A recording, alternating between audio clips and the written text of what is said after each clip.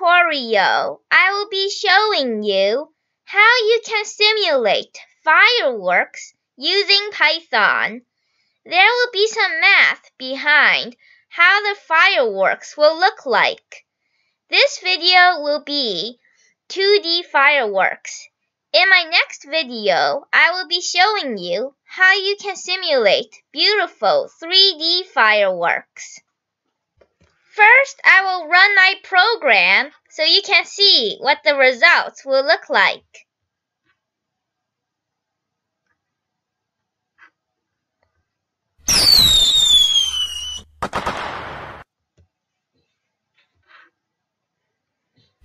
So this is a very basic 2D firework where these lines come out in the shape of a circle.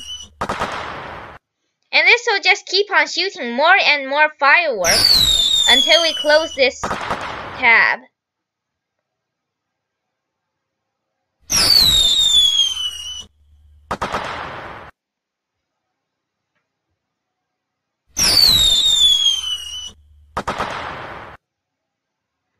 Now, let's have a look at my other program where the 2D fireworks are a bit more realistic.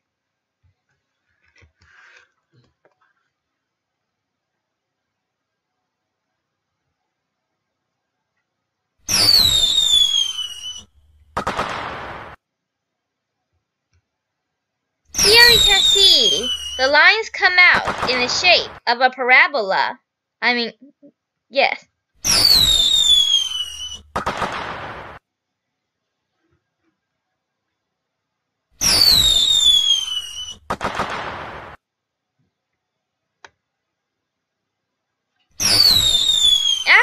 After we learn the basics as to how we can create these kind of fireworks, we can go crazy and create some interesting fireworks that we like. Here's an example.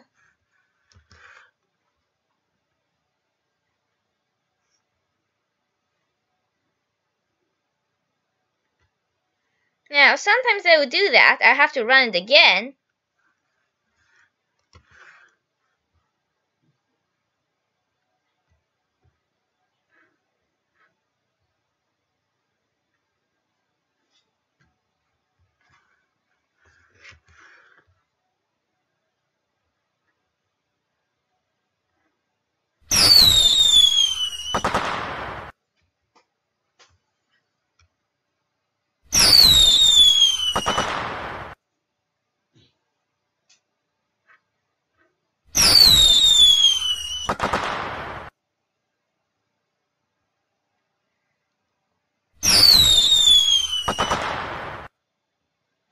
Before we jump into how we can create these, we'll first have a look at the functions for some of our crucial shapes to create these fireworks. Here are a few of the shapes I used to create my fireworks. First, we have the basic circle. So in my first program, we have the lines coming out in the shape of a circle. And the function for the circle is x squared plus y squared equals r squared. With this function, we can modify the shape of our circle in our program. Same goes for the rest of these things. You can see I have the function for a line. It's ax plus by plus c equals 0.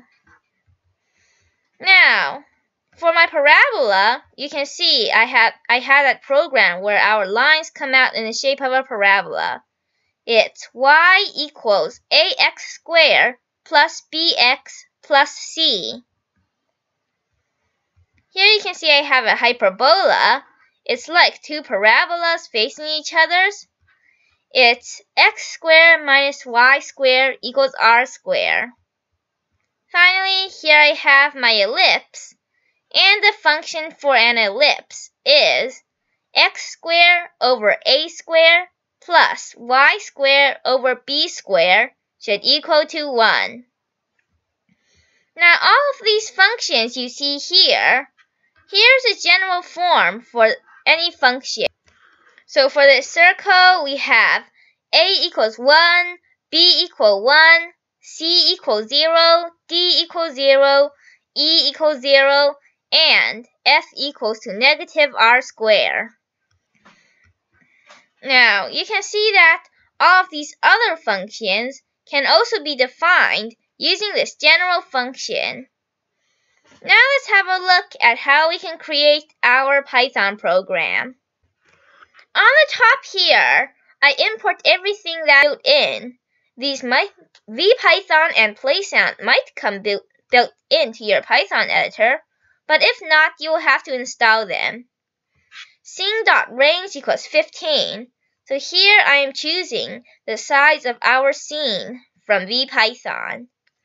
Here define angle equals 2 times pi. We will use this later on. Here I define a function shoot, and it will use this play sound to play the sound shoot.mp3. Shoot.mp3 is a file in my current folder right now.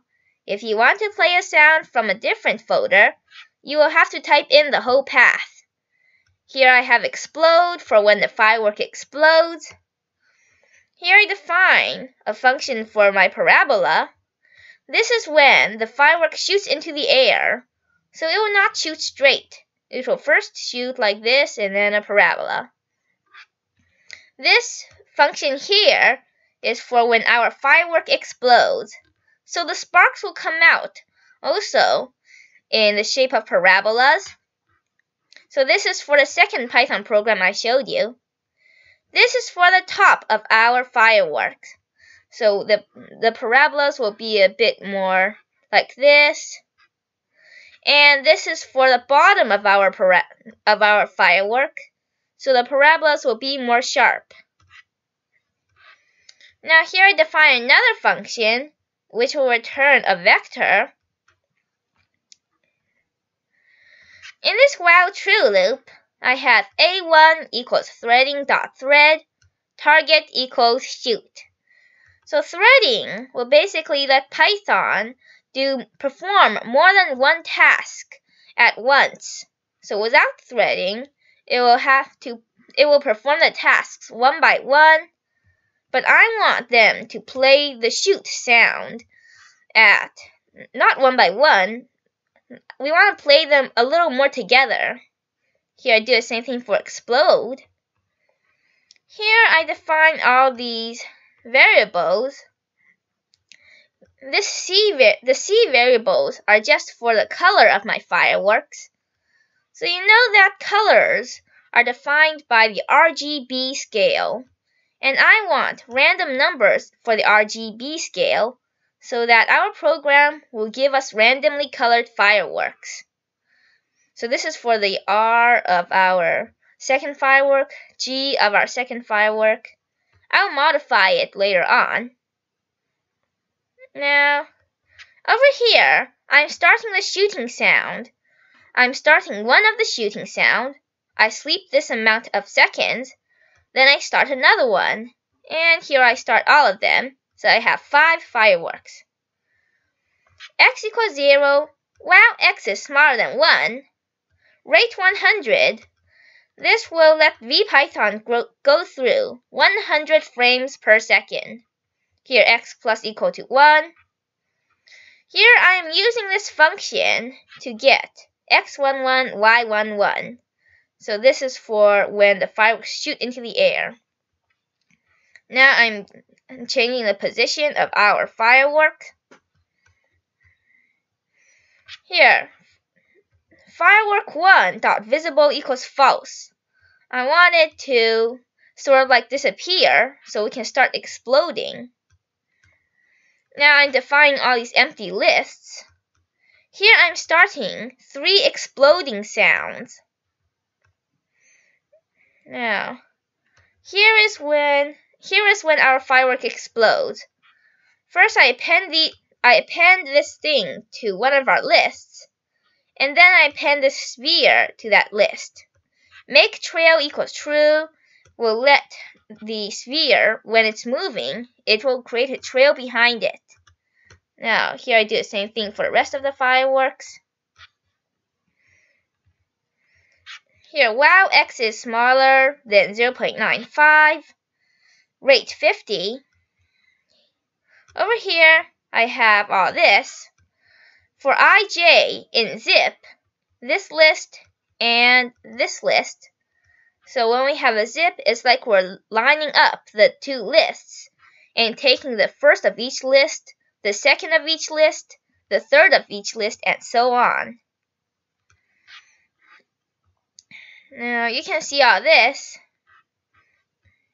And finally, over here, I call visible equals false for each of our lines so that they will sort of like disappear. v.clear trail. So here I'm clearing all our fireworks so that we can go back up. We can go back up here and start all over again. So we keep on repeating and repeating.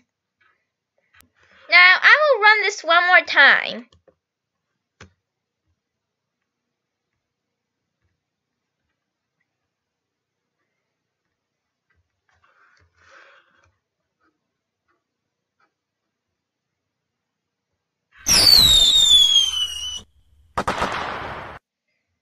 Here you can see the top of our fireworks. We have parabolas like this, and at the bottom they're kind of more droopy.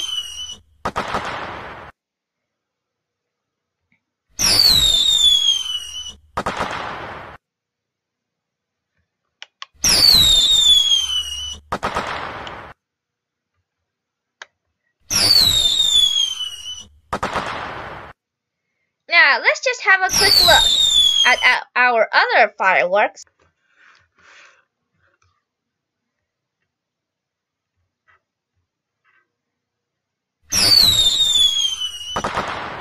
So previously we have our lines, and I have a function that's a parabola. Here you can change a function to a straight line function, or you can get creative, and here I have my line in a function of a circle. So you can try an ellipse, or maybe the wavy things you get from sinin and cosinin, and so on.